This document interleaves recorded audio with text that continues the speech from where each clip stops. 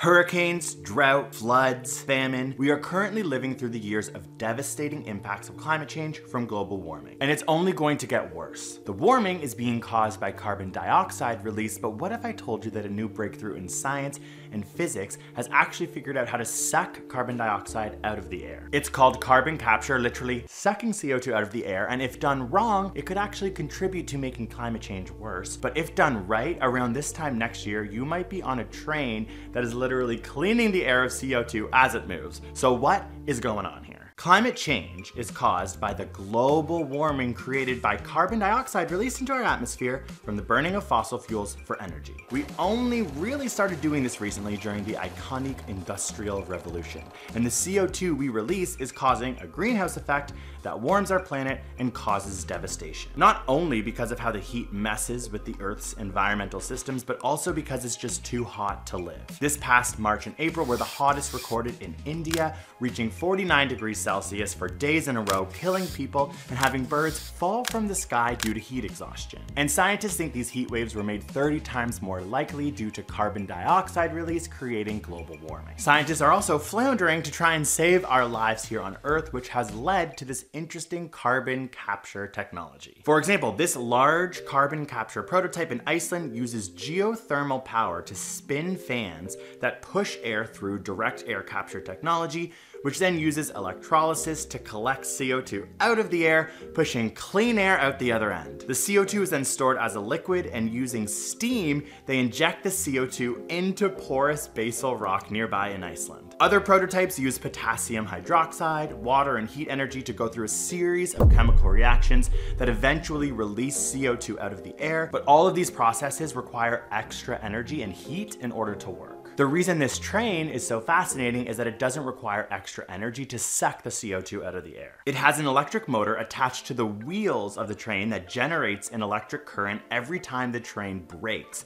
helping the train to not waste any energy. Essentially, every braking maneuver of a train generates enough energy to power 20 homes for a day. There is no longer steam that's released from the train as they brake, but that heat energy is now not wasted and instead is used to move an electric motor that, along with solar panels on top of the train, charges the whole carbon capture system. In the future, trains can be moving people and products while cleaning the air of CO2. The air enters the direct air capture car with these large intakes that extend up above the train, allowing the air to enter the train as the train moves, aka no need for energy to charge fans to blow air through machines. The electricity generated from the braking system and the solar panels is applied to a molecule called a quinone, which activates it to bind with the CO2 from the air that flows through the car. At the back end of the train car will be an area where clean CO2-less air can leave the train. There are pumps and compressors that are needed for this process, but as of now it's predicted they can fit inside a train car. And these direct air capture rail cars will be installed on already existing trains, therefore they could be at the front, in the middle, at the back. So in the future you might be on a train that's sucking CO2 out of the air without even realizing it. Once the CO2 is collected, when the train is stalled at a station, workers can then reverse the electric current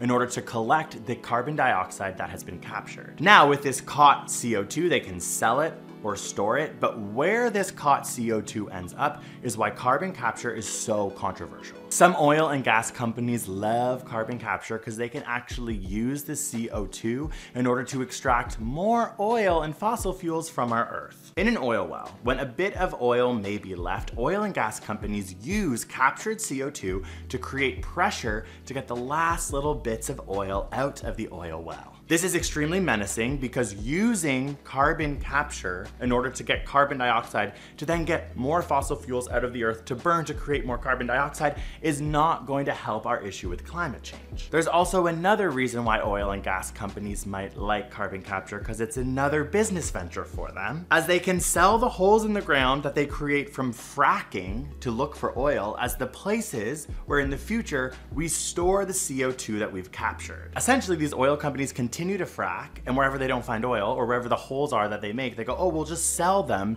to the carbon capture companies as this is the place where they can store the captured CO2. It's immense menacing way for them to continue to look for more oil while saying that they're investing in this type of technology that might help climate change. But there are more promising concepts that I'm interested in, that we should all be interested in order for this technology to actually help us with climate change. For example, Kleinworks in Iceland, which we mentioned earlier, stores the CO2 in porous rock devoid of any connection to the oil and gas industry. This is the most ideal place for us to put carbon dioxide that we have stored so far. Therefore, these carbon capture trains need to be regulated so the CO2 that we capture doesn't end up going to oil and gas companies to look for more fossil fuels to burn more CO2, but instead go to a place like Kleinworks or in Iceland to actually be stored in basalt rock, again, devoid of any connection to the oil and gas industry. There are other scientific breakthroughs figuring out how to use CO2 in other types of technology, for example, adhesives or in solar panels. But the amount of CO2 that's needed for these industries is so little compared to the amount of carbon dioxide we're gonna need to be storing in the future. Some people are working to turn carbon dioxide back into recycled fuel, but once the fuel is used, the CO2 is released back into the atmosphere. Some of it can be sold to beverage companies to create carbonation, but once we burp, it's back in the atmosphere. It can be used in food or vodka,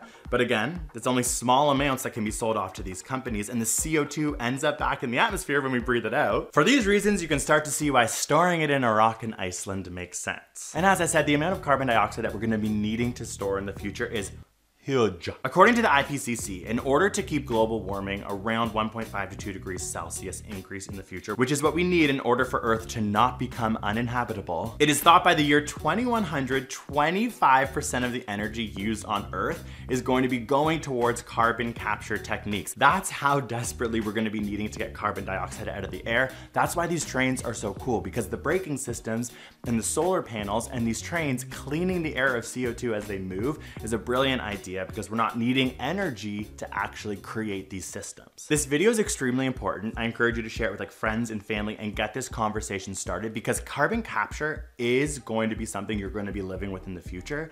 But how we regulate this industry is really going to change whether it's going to help or hinder us. A lot of companies, including oil companies like Shell or even Google, say they're going to be carbon neutral by 2035, for example. A lot of them are saying this based on carbon capture techniques that they're investing in and hoping will work. Most of this technology is in the prototype stage. We don't know yet if this is going to work on a large scale. So those companies should not be allowed to say they're going to be carbon neutral based on carbon capture when we don't even know if it's going to work. In order for a company to say that, it should be based on their investment in renewable energy and their de-investment from the oil and gas industry and the fossil fuel companies. Which is why it's kind of ironic that a company like Shell would ever say they're going to be carbon neutral by 2035. But this carbon capture technology, you're going to be hearing about it more and more into the future. It's extremely important. The IPCC does think it is necessary, but we need to regulate it, we need to understand it so it doesn't end up in the wrong hands and make things worse. On top of that, we can't ever forget about the best carbon dioxide capturing